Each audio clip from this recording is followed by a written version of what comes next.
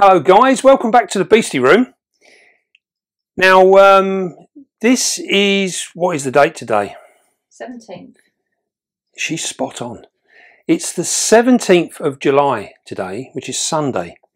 Now we are heading into a heat wave, which is supposedly coming on Monday and Tuesday. Now if you're in and around central London, they're saying that it's going to be getting close to 40 degrees, which is very, very hot. And out on the coast where we are, we're on the south coast, we are looking at temperatures of anywhere between sort of 34 and 36, 37 degrees. So it's going to be very, very hot. Now, I have had untold messages coming through to me asking about what do we do with these insane temperatures that we are getting at the moment. Now this is a really, really interesting thing, because when you consider that many of our subscribers are from all over the world, and I had someone message me the other day saying they're in America, and they've had it up to 105 degrees, and they've had it like that for the past fortnight. Now that is pretty insane. So why are we all getting so worried in this country? You know, there's spider keepers all over the world that are doing really, really well in insane temperatures. Now, we do panic a little bit in this country. Now, what we're going to do now is we are going to run through some of what we do here. And I do appreciate that I have a controlled room as such. My room is completely designed and designated for my spiders. So I can maintain my temperatures in here and keep it warm enough that I can keep all sorts of different species very, very happily. Now, what I haven't got is an air conditioning unit. So when it gets really, really hot, I suffer the same as everyone else, and I have to try and work out a way of keeping the temperatures sensible. That being said, what I'm going to suggest to you today is don't get too hung up on these temperatures, because our spiders are capable of dealing with pretty insane temperatures. Now, all of our fossorial spiders, they're gonna disappear. That's what they do naturally. They hide down in their burrows where it's a little bit cooler. Even in your room, in your house, whatever, you may be sitting in your living room and your spider's there on the mantelpiece, and if it's a fossorial spider, it is going to be cooler in the bottom of his burrow, even if it's only 4, 5, 6 inches. It's going to be cooler there than where you are sitting in your armchair. So they are already self-regulating. Now, even our arboreal spiders and things like that, they will all tuck away, they will get behind their logs or in their cork tubes, and they will be perfectly, perfectly happy. Now, so the temperature doesn't actually affect them like it's affecting us. We are sweating like pigs. I am already now. I've got a rotten earache, and it's a really rough day for me at the moment. You know, it's pretty horrid, and it's getting hotter as we speak. Now, our spiders are doing really well. One of the things that you can do if your spiders are in your living space, in your living room or in your bedroom or something like that, we can obviously open windows, things like that. If your room is getting incredibly warm, you can pull your curtains, cut some of that sunlight out. You can leave the door open. Even in my spider room here, sometimes when it's hot like this, I'll leave the door open. Just lets a little bit of fresh air through. But sometimes if it's really, really hot outside, I'm better off leaving the door shut, because I'm not getting all that hot air on the outside coming into my room and making it even hotter. So these are things to bear in mind. You have to weigh these things up. Now, if they are in your living space, what you can do is you can take them off the shelf, put them on the floor, put them in the corner of the room, somewhere in the shade. This will bring down the temperature in your enclosure a couple of degrees. It might not feel like it when you're in that room, but it most certainly will. It will adjust the temperature in there. So we can do things to make our spiders better. The main things to remember is do not leave them in the sunlight. Be aware that if you have them outside on shelves in your living room and things like that, as the sun comes around and enters your living space, is there areas where your spider gets the sunshine and then it might be in the shade for the rest of the day. But if it gets it for just a short amount of time, there's a chance you'll cook that spider. So make sure your spider is in the shade at all times. This will help enormously. Now, one of the things that we can do with our enclosures is be careful in how we water them. Now, it's very, very important, this, really important. We did brush on this on a previous video, and we were saying about humidity spikes. Now, humidity spikes within an enclosure are far more dangerous than high temperatures. Yeah, so a humidity spike is something that happens rather quickly due to heat. So it increases the humidity within an enclosure. Now, the smaller the enclosure, the more dramatic that effect is. If you've got a fully vented enclosure like we have here, then it's lessened considerably. It doesn't make so much difference. But if you're in small enclosures, it can be really, really drastic. So what I'm suggesting is that we water less. Now, I know this goes against the grain, and many of the groups out there on Facebook and what have you will all be saying, spray your enclosures, cool them down. It's the worst thing you can do. So go less on your enclosures. Now, that being said, like I said before, if we have fully vented enclosures in a controlled environment like we have in this room, we can get away with that a lot better. But in a normal situation with normal enclosures, especially if you've got plexiglass on the top, or you use tubs like these, any of the plastic, the critter keepers, things like that, they're not so bad, the critter keepers, because they have a vented top in them, and if anything, it's difficult to maintain a humidity in them because they dry out so fast. So we can go the other way. That brings up another important point. If you've got dry species, then sometimes it can be too dry.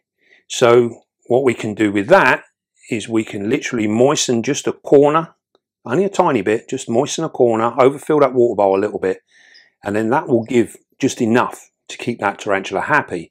Now, on the subject of water bowls, we need to make sure that we keep our water bowls full. Yeah, in this hot weather, they will come out and drink. Now, in my room here, what I tend to do is I go through my water bottles maybe twice a week. I don't do them every day. So it's an interesting thing. So what I tend to do is I'll go through them on a weekend, and then I'll perhaps do them again on a Wednesday. I'll go around and I check them again, and I'll retop them up if they need it. In this weather, we get a lot of evaporation, so the bowls actually evaporate. And because I only use small bowls on the majority of my spiders, especially my arboreals, it evaporates quite quickly. So we need to keep on top and keep them up. Now we can have a look at a couple of these spiders here. If we check out some of these tanks to explain a little bit about what we're going on about. Now, if we look into these in here, you'll see there's fresh water in these bowls. They've all got water in them, and you can see we've also got moss growing on in here as well. So this in turn, we can allow this moss to dry out a little bit.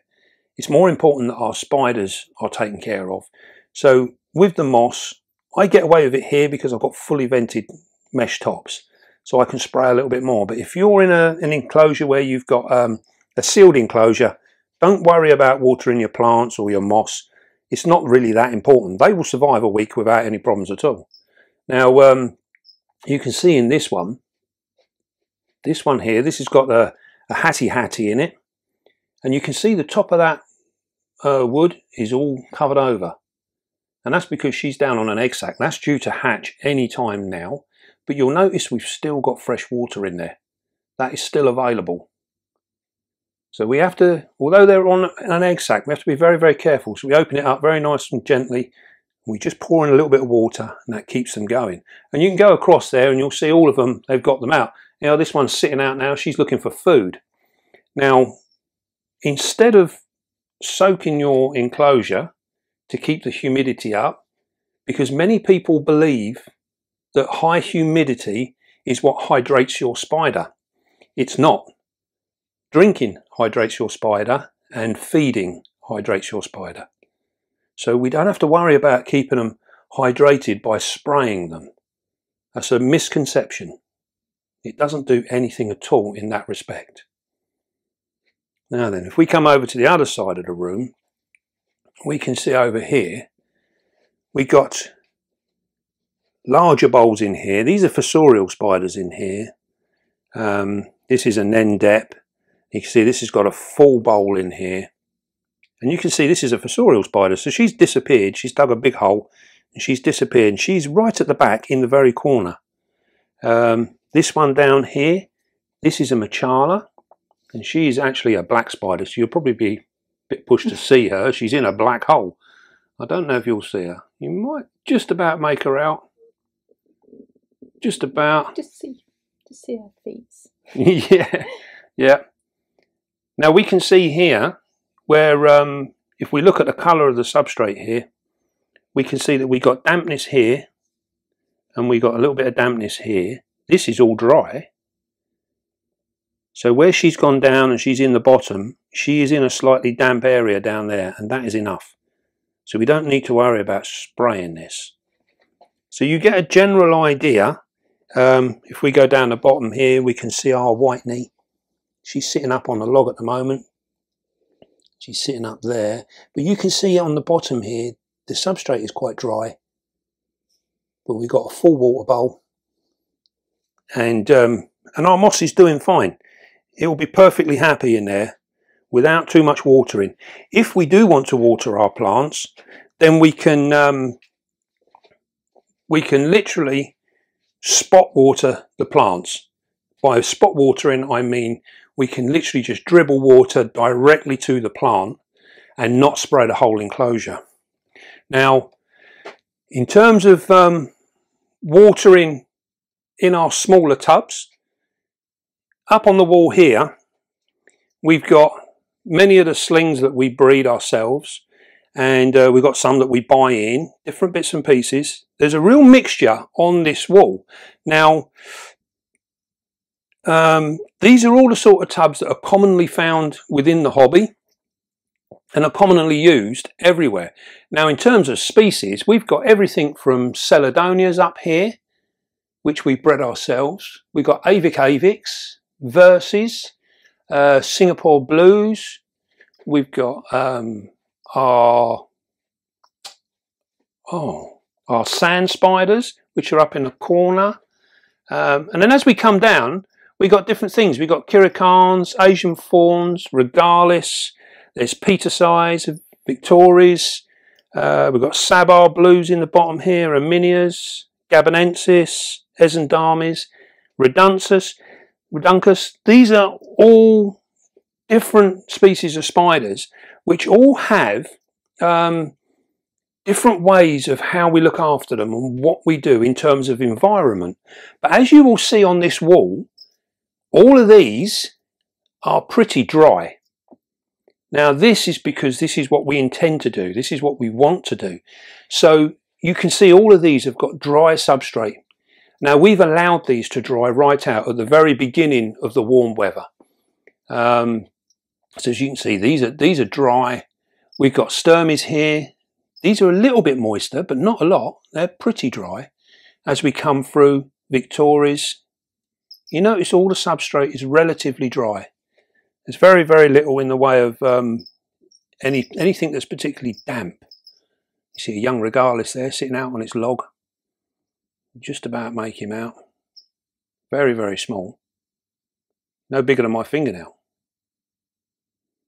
And if we come down the shelf, we have a female Reduncus there. And you'll notice there is no water on the sides of these enclosures, nothing at all. So they are, to all intents and purposes, pretty dry. Now, if we was to take a reading from within these enclosures, we would probably find that they are still sitting at maybe anywhere between 30 and 50% humidity. The humidity in this room is pretty high. Now, in your homes in the summertime, you'll find even on really, really hot days, the humidity within your space, your living room or your bedroom, wherever you're keeping your spiders, will be high. Now, this is one of the reasons that we can allow things to dry out like this. Now, we're not looking at drying these out on a permanent basis, but as we're heading into this warm weather, we have purposely allowed these enclosures to dry out just that little bit. And that gives us greater control, especially when we're on small things like these. We've got tiny little enclosures like these. Now, these are just a sling pot, but for very, very small spiderlings, there's one there. This is a Chaco golden knee in here. Don't know if you can see it. It's just about, maybe if I take the lid off. There we go. So you can see in here, this is very, very dry. And if we want to add a bit of water to this, what we would do is we would take our pipette. Now I'm going to give you a little demonstration now. With our pipette, we can literally drop a mere morsel of water, yeah? So if we can we see inside there? Yeah. So we can literally just squeeze this up, and that is it. That is all that requires, because there's no water bowl in there. So this spider relies solely on a drop of water on the bark like that, or through its food. Now what you're actually looking at on the top there is in fact a skin. I don't know if you sharp-eyed guys actually saw that, but this here is a skin. That fooled you, didn't it? And our spider is under there. There she is. There you go. You see? So just remember that. Don't water your skin, water your spider. So what we're going to do, so by literally putting that little tiny drop in there, that is enough water for that particular spider. Now, if we were to spray, this will give you an idea. We got our sprayer here. Now, if you want to spray something like that, this is why I'm against this sort of thing. If you want to spray that, even just look at that, just one squirt, how much water we have got in that tub. Now in these temperatures, we would most certainly kill off our very, very small slings. Things like this, they would pretty much certainly die with that amount of water in this small tiny little tub. So it's really, really important that we adjust how we do things and what we use to actually achieve it. So we got our sprayers for our big tanks, and we can spray our plants and things like that. For our smaller stuff, we have these like these pipette things. These are ideal because you can literally just drop a tiny little drop at a time. Now we get let's have a look. Up here, this is one of our Celadonias. Now, out of a point of interest, even a spider this small, I prefer to put in a tub this size. This is 190 mil, this one. You can either have them this size, or you can have these ones which are 120, which are ideal for your more terrestrial spiders. Yeah. So with these, the Celadonia is it does enjoy, that one's not down, they do enjoy this one's better, you can see the trap. They do enjoy a higher humidity, but we don't want to create that in this small tub in this heat. So this is the trap here. So what we do is we just dribble a little bit of water on top of the trap, like so. And that is it. Now that spider, when it's ready, will come out and have a little drink from that. And that is all it needs. We don't want to be spraying in this heat. So we can control the environments within our enclosures just purely by what we're doing. Forget what you do normally. We have to adjust to get used to the heat. The heat is the big thing, and our greatest enemy in the heat, especially with small enclosures, is water. So you need to make sure that you have water at all costs for your spiders, drinking water, but don't soak the enclosure. Right, I think we've sort of touched on most things. Is there anything else can you think of? I don't think so. Maybe they could comment for you. Yes, if there is any, if anyone else has any ideas, then do put them in the comments. I mean, it's always worthy of looking into things and seeing what works for some and what works for others. But I have found for us, water is the key between success and failure.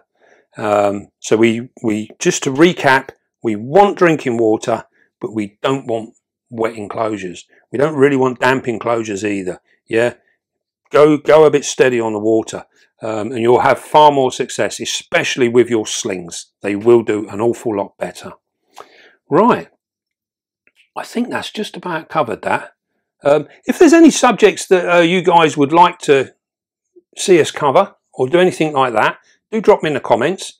I'm sure we can probably do most of them, maybe not all of them, but we can have a go. And one other thing before we disappear, I would like to say a massive, massive thank you to all of you fantastic subscribers out there. We put out a video regarding the TikTok situation, and the response was phenomenal. Absolutely amazing. Yeah, it was just absolutely awesome. All the love and affection shown from you guys was just mind-boggling. We didn't actually think we were going to get that kind of response. It was, yeah, absolutely blown us away. So thank you very, very much. We are in the process of sorting this out, and we are looking to actually, we will probably end up making our own account, because that seems to be the best way forward. And then we can fight fire with fire and get out there and do our own thing. So I think that's the way to go. That's probably what we're going to do. Right then, one last thing. We've been getting an awful lot of messages again about fungus gnats. Now these are a tiny little gnat, and you'll often see me, I'm like this, because we get them coming out. Now we get them here mainly through tubs of crickets that we bring in. They're a pain in the neck. Now they can come in also in the substrate, in the leaf litter that we use. They can come in that as well. And if you buy organic compost, 9 times out of 10 it's got quite a few in it. So we use like a clean compost. We use ours from In Excess actually, which is their own brand stuff, and I find that's really, really cool. That's really good stuff. If you go for the truly organic stuff, you probably will get gnats. Now to stop that, I have heard people saying, oh, you can put sticky pads in your enclosures and things like that. Please do not do that. Do not put sticky pads in there. You will catch a spider. So don't do it. For God's sake, some of the advice out there is truly frightening. So please don't put sticky pads in your spiders, because spiders don't like them. So you will end up in trouble. One of the things we do here is we use a deli cup like this, and then all we do is we drill some holes in the top. You can see them. Just big enough, they're large enough for a little gnat to go in there. And we fill this with apple cider vinegar. Apple cider vinegar, that's what that is. And we literally just put the lid on. And we dot a couple of these around the room. Now you can't smell them or anything. They're perfectly harmless to us. But the fungus gnats absolutely love them. And they find they will attract to them, and they'll pick them up. Same as if you get them in your roach colonies. Put one of these beside your roach colony. It will draw all the gnats to it, and hopefully you won't get so many in your room. Now you can have fly papers. We haven't actually got any up at the minute, but you can put up the sticky fly papers, put them in your room. They'll do the same thing as well. But these work really, really well. I just thought I'd share that little tip with you. It's a good job. Right then. That is it from us. I hope you don't all suffer in the bad weather, in the hot weather. I'm going to go and hide now and disappear. But don't forget, be calm, be gentle, and love your spider. And I'll see you after the heat wave, guys.